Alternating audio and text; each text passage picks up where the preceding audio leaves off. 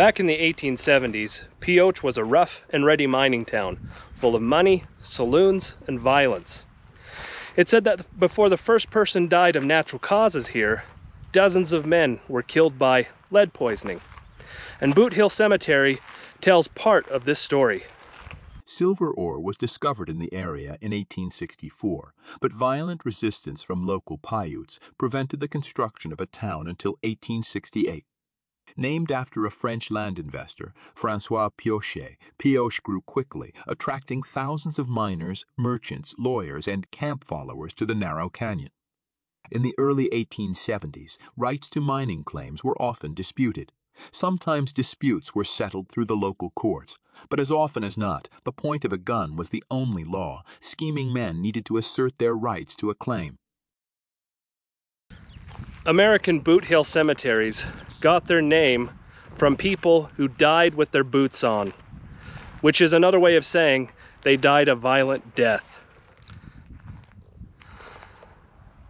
A good example of someone who died a violent death here in Pioche is John H. Lynch. July 6, 1873, shot during a dispute over a dog. And this man here is nameless, shot by a coward as he worked his claim, and no one even knew his name, Pioche, Nevada. These two graves here, the first one on the right is Harry Gorman, September 20th, 1870, killed by George Hershey. And over here we've got R.H. Carson, killed on October 30th, 1870. This grave here has a kind of macabre, poetic feeling to it.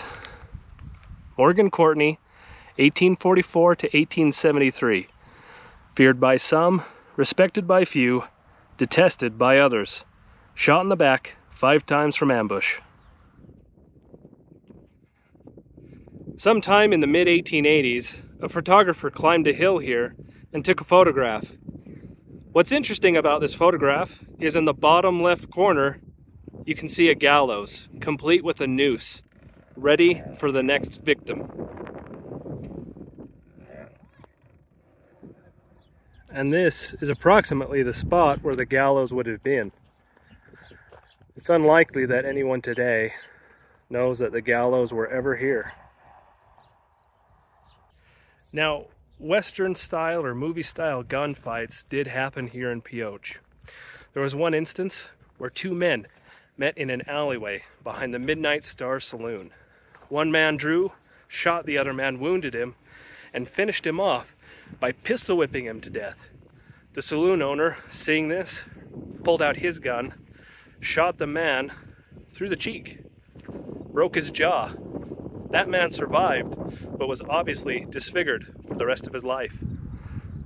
Now, if we were standing here in 1920, this would have been a beehive of activity full of noise where ore was brought down from Treasure Hill here to this ore bin.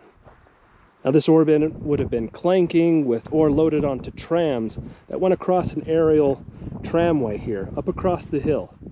This tram was gravity fed, and it operated through the 20s and 30s.